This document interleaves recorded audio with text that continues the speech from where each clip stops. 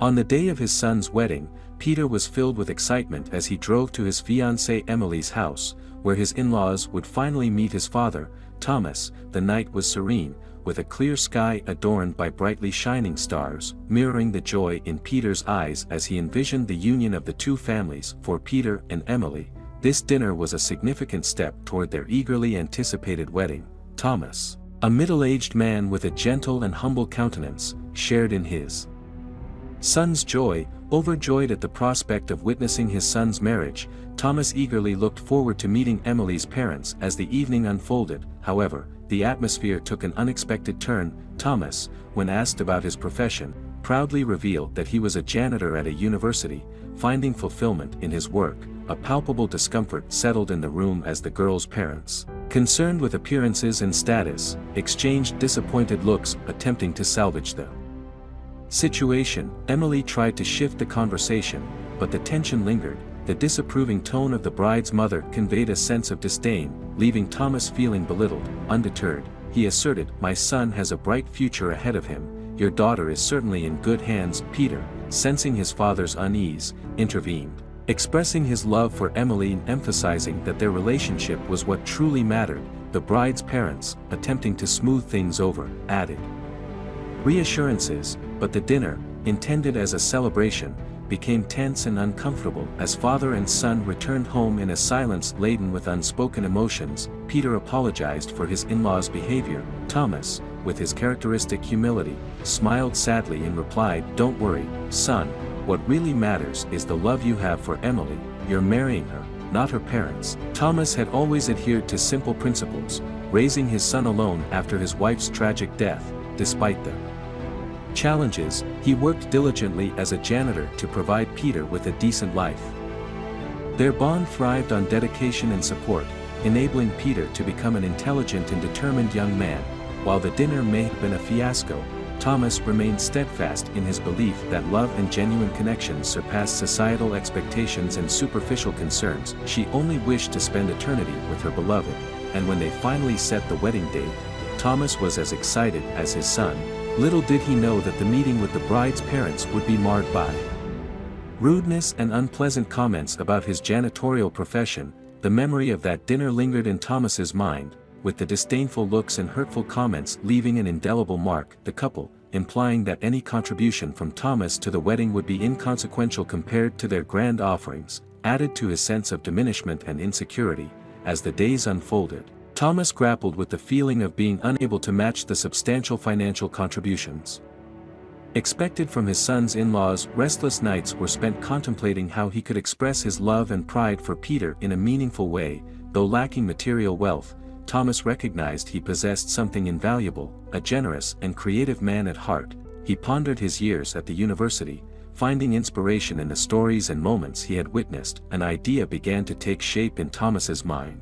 A unique offering that reflected his experiences and genuine sentiment. "I hope they like it. It's very special to me," he whispered, gazing at the present his heart held dear. The night before the wedding, Thomas reflected on his life, marveling at how things had unfolded. Although happy to witness his son's marriage, a heavy heart acknowledged his financial limitations. Despite his longing to offer something grand, he resolved to give what he could. "When I have more money, I'll buy something more expensive," he murmured, his sadness evident on the much-anticipated wedding day. The ceremony was intended to be intimate and meaningful, aligning with Peter and Emily's desires. However, upon arriving at the venue, the couple was met with an unpleasant surprise. The simple decorations they had chosen were transformed into a spectacle of luxury and opulence, orchestrated by the bride's parents. Proudly declaring it their gift, the parents had hired a wedding team to alter the plans, turning the intimate event into a big, extravagant ceremony. Emily, frustrated and disappointed, watched her dream of a simple and personal celebration crumble. Expressing her dismay, she confronted her parents, asserting her right to decide on her special day. Despite Emily's protests, her parents remained convinced that they were acting in her best interest. The groom, recognizing his beloved's distress, tried to comfort her, emphasizing that what truly mattered was their shared happiness on this significant day. The couple aimed to focus on each other and the joy of finally being together forever. Meanwhile, the janitor arrived at the wedding venue, donned in the best suit he could find. As he stepped into the place, he marveled at the enchanting decorations, completely unaware that it was orchestrated by the bride's parents. His face radiated happiness, eager to witness his son's joyous union. However, his elation was short-lived as the bride's parents displayed snobbish behavior, mocking him for his janitorial profession. They sarcastically inquired about his gift for the couple, suggesting it might be a broom kit, eliciting laughter from the guests they had invited without consulting their daughter. Thomas felt humiliated, his cheeks flushed with embarrassment. Despite the disrespect and insensitivity, he maintained his composure, determined not to let their mockery spoil the joyous occasion. Responding with grace, he acknowledged the grandeur of the wedding they had arranged for their daughter, expressing genuine admiration. Undeterred by their petty behavior, Thomas assured them that his gift held great emotional value and would be delivered after the ceremony. This only intensified Emily's parents' irritation, fueling their desire to ridicule the janitor at any cost. As the wedding proceeded, the bride's parents continued their attempts to outshine Thomas. During the toasts, they teased him once again, questioning the whereabouts of his supposedly valuable gift for their children. In the face of this, Peter intervened, reassuring his father that his presence was the greatest gift, and Emily echoed her affectionate sentiments. However, Emily's words visibly discomfort her parents, unable to accept that she held respect and love for her father-in-law. Undeterred, Thomas briefly left and returned with a large, carefully wrapped painting. Guests watched in amazement as he presented the couple with a serene and beautiful landscape, painted by none other than Henri Decoy. The bride's parents, initially dismissive, were stunned when they recognized the renowned artist's signature. The painting, passed down through Thomas's family, held deep sentimental value for him and Peter, as Thomas shared the story behind the painting, revealing the ancestry of Henri Decoy. Emily's parents were left in shock and disbelief. The revelation that Thomas was a descendant of Henri Decoy, a renowned French artist, turned the atmosphere on its head. Emily's parents, who had ridiculed him moments before, were now confronted with the extraordinary discovery that the humble janitor was connected to one of the most famous artists in French history. Their initial scorn was replaced by astonishment and awe, transforming the dynamics of the celebration. The revelation struck everyone with profound shock, particularly Emily's parents, who felt a deep sense of shame for their earlier behavior towards someone who, as it turned out, held far greater importance than they had ever imagined. The bride and groom exchanged looks of understanding and admiration for Thomas. The painting, once a sentimental gift from Thomas's grandparents, now unveiled itself as a legacy of immense historical and financial significance. Stunned by the discovery, Emily's parents hastily apologized to the janitor, now aware that they were conversing with someone of considerable wealth. Surprise and embarrassment painted their faces as the room buzzed with murmurs and speculation about the unexpected turn of events. Following this surprising revelation at the wedding, Thomas and Peter delved deeper into researching their lineage. To their astonishment, they discovered that they were indeed descendants of Henri Decoy, the renowned French artist whose lost works were valued in the millions of dollars. The painting, dated 1880, held an unexpectedly large fortune in the name of its heirs. Despite the sudden change in their financial situation, Thomas chose to maintain his job as a janitor. This decision surprised many, but for him, work was more than just a source of income. It was a reflection of his character and dedication. The humility that had defined him throughout his life remained his greatest virtue, even in the face of newfound wealth. Emily's parents, realizing the magnitude of their earlier misjudgment, attempted to flatter the janitor, perhaps hoping for a share of the inheritance or merely seeking redemption for their past behavior. However, Thomas kept his distance, treating them politely but not succumbing to their attempts to get closer. His focus remained on his family, his son, daughter-in-law, and the grandchildren that soon arrived. Over time, Thomas and Emily developed a close relationship, akin to that of father and daughter. Thomas continued to support her at every important moment, showering her with the same love and affection he had always shown Peter. The janitor's family expanded with the arrival of many grandchildren, filling his life with joy and excitement. He cherished spending time with them, sharing stories about his family's fascinating life and the artistic talent of his ancestor, Henri Decoy. Each story became a life lesson, instilling in the grandchildren values of humility, hard work, and the importance of maintaining integrity in any circumstance. Despite the wealth in his inheritance, Thomas understood that the true riches in his life were the people who loved him with all their hearts. The janitor's life proved that a person's greatness is not measured by their wealth but by the size of their heart and the depth of their character. Humility and integrity, he demonstrated, are treasures that no amount of money can buy. Take a break and follow me into the next story. As the sun gracefully ascended over the New York skyline, Sharon, a resilient 27-year-old black woman, adorned her taxi driver's uniform with pride and anticipation. Her first day on the job marked not only a new chapter in her life but also a beacon of hope for her ailing father, having shouldered the responsibility as the family's primary provider since her brother's enlistment. Sharon saw this opportunity as a personal triumph. Before leaving her modest home, Sharon descended the stairs to her father's small bedroom, a middle-aged man confined to a wheelchair. He looked at his daughter with a blend of pride and concern. "You'll do fine, my princess, just be careful, some people still can't see past the color of our skin," he cautioned with a shaky voice. Sharon reassured him, "Don't worry, Dad, times have changed, we're in the 21st century now, and I won't let anything stand in my way. I promise I'll come back with good stories." She bent down, kissed her father on the forehead, and left, determined to face the world. Taking a crowded bus, Sharon headed to the cab company, envisioning how her first earnings would bring comfort to her father and, if possible, a small treat for herself. She daydreamed about the positive interactions with passengers, the conversations, and the city streets she would navigate. Upon reaching the company, Sharon was warmly welcomed by other drivers and the management team, who offered advice and good wishes. She absorbed every detail about the day-to-day operations. And when handed the keys to her own cab, Taxi 126, it became a symbol of independence she etched in her mind. Throughout the day, Sharon provided pleasant and safe journeys, earning 5-star reviews and feeling a sense of accomplishment. As the sun set, fatigue set in, but she remained eager to share her experiences with her father. Little did she know that an unexpected event awaited her. Driving through the quiet city streets in the evening, Sharon reflected on her day with a mixture of pride and exhaustion. It was her father's birthday, and she planned a special surprise, a new sweater he needed. The image of them talking, laughing, and sharing victories filled her thoughts. After returning the cab to the company, Sharon envisioned the scene at the mall, her father's smile upon receiving the gift. However, fate had different plans for the end of that remarkable day. As Sharon dropped off her last passenger in a more secluded area of the city, she noticed the ominous blue and red lights of a police car in her rearview mirror.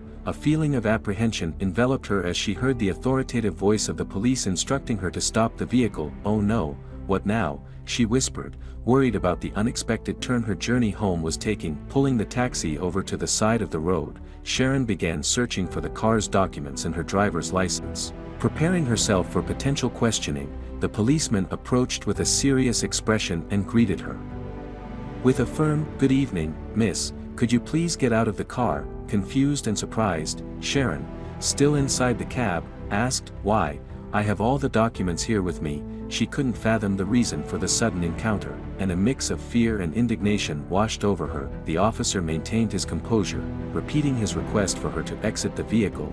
Frustrated and a touch angered, Sharon replied, "I'm just doing my job, sir. I'm not transporting anything illegal, if that's what you think." The officer clarified, "I didn't say that, miss, I just asked you to get out of the car." Attempting to diffuse the tension, feeling the tension escalate, Sharon, now nervous and apprehensive, took a deep breath and reluctantly stepped out of the car. Standing beside her cab, her heart pounded with apprehension as she faced the unpredictability of the situation. This evening, which had promised celebration and good stories, was rapidly turning into a disconcerting, intense experience. As Sharon stood there, memories of her family's past experiences with unfounded discrimination flooded her mind. The vivid recollection of her brother, Mike, wrongly accused by police officers, echoed painfully in her thoughts. Mike, a dedicated worker, had been apprehended on his way home, suspected of stealing from a wealthy young woman at a party. Sharon recalled his pleas for justice being ignored as he spent a harrowing night in jail, solely because of the color of his skin. This painful episode had left an indelible mark on Sharon's family, emphasizing the harsh reality that trust was a luxury not everyone could afford. At 27, she viewed the world with a bit more optimism but couldn't ignore the lingering shadows of prejudice and distrust. Despite her efforts to see past skin color, standing under the lights of the police car next to her cab, Sharon couldn't escape the weight of her family's legacy. Attempting to stay calm, Sharon took deep breaths as the officer inspected her documents. Next to the car, she hoped it was a routine stop, a mere check of credentials. However, a lingering fear whispered that the shadows of the past might repeat themselves in her own life. The officer carefully examined her documents and then requested, "So, you work as a taxi driver for this company?" Sharon replied with a steady voice, "Yes, sir, I started today, and I was just finishing my shift." The officer nodded and instructed her to open the trunk. A surge of anger and fear washed over Sharon at the request. Emotionally drained and exhausted, she maintained her composure, stating, "Officer, with all due respect, I'm not carrying anything illegal in there, I'm just working. Like any human being, I'm more than happy to open it and prove my honesty." Her firmness surprised even herself as she confronted the possibility of history repeating itself. After dropping off her last passenger in a secluded part of the city, Sharon noticed the flashing blue and red lights of a police car behind her. An air of apprehension engulfed her as the officer instructed her to stop the vehicle. Anxious about what might have triggered the encounter, Sharon pulled the taxi over and began searching for the required documents. Readying herself for potential questioning, the officer, with a stern expression, requested, "Good evening, miss, could you please get out of the car?" Confused and concerned, Sharon asked from within the cab, "Why? I have all the documents here with me." The officer insisted, "I didn't say that. Miss, I just asked you to get out of the car." Attempting to maintain control of the situation, feeling the tension rise, Sharon reluctantly stepped out of the car, standing beside her cab with a pounding heart. Memories of her family's past encounters with discrimination flashed through her mind, adding an extra layer of unease to the situation. Yet, at that moment, the unexpected took center stage. As she opened the trunk with a sudden movement, Sharon's eyes widened in shock and horror. "Oh my God, how did that get there?" she screamed, taking a step back. Inside the trunk, coiled up and seemingly calm, was a poisonous snake. Sharon, frozen with fear and disbelief, couldn't comprehend the surreal scene unfolding before her. Reacting swiftly, the policeman threw his uniform jacket over the snake, protecting both Sharon and the creature. The unexpected presence of the snake momentarily pushed aside thoughts of discrimination and tension. Still in a state of shock, Sharon watched as the officer skillfully dealt with the unexpected reptile. Eventually, the policeman managed to safely trap the snake using his jacket, and the silence of the night was momentarily disrupted by the sounds of surprise and confusion. Sharon, still trying to process the bizarre turn of events, asked the officer how he knew about the snake. He explained that he saw part of the snake's tail sticking out of the trunk, prompting a cautious approach to avoid causing a fuss. With a mix of relief and embarrassment, Sharon apologized to the officer, realizing her initial suspicion was unfounded. The policeman, understanding the unusual circumstances, reassured her, "It's okay, my dear, I understand, no one can judge someone just because of their color or anything else. We're here to protect and serve everyone, no exceptions." The police officer promptly called the animal control department, and a team arrived to collect the snake, ensuring its safe removal to a proper location. Sharon, still shaken, thanked the officer for his help and respectful treatment. As the rescue team took the snake away, Sharon bid farewell to the officer and got back into her cab, relieved that the unexpected ordeal had ended safely. Driving back to the company, Sharon reflected on the day's roller coaster of emotions, from the excitement of her first day at work to the unexpected scare with the snake. It was a day etched in her memory. As she returned to the company, she continued to ponder the mysterious presence of the snake in her trunk. Upon reporting the incident to her manager and colleagues, a revelation emerged. A colleague confessed to using the cab for a camping trip over the weekend, suggesting that the snake may have hitched a ride without his knowledge. The company, concerned about potential negligence and danger, decided to compensate Sharon financially as a gesture of acknowledgement for the trauma she endured. With the additional money in hand, Sharon was determined to fulfill her promise of buying her father a new sweater. She headed to the mall, carefully selected the perfect gift, and returned home with a beaming smile. The unexpected adventure with the snake became a story to share with her father, adding a touch of humor to an otherwise eventful day. As night fell and the house echoed with laughter and chatter, Sharon felt a sense of happiness and relief. The unpredictable events of that day served as a reminder that life is full of surprises, challenges, and unexpected joys. With a newfound understanding that things aren't always as they seem, Sharon embraced the courage and optimism that had guided her through the remarkable twists of that day. Ready to face whatever the future held, she looked forward to navigating life's unpredictable journey with resilience and a positive outlook. If you enjoyed this story, be sure to subscribe, give us a thumbs up, and activate the notification bell so you won't miss any of our upcoming videos. See you in the next story.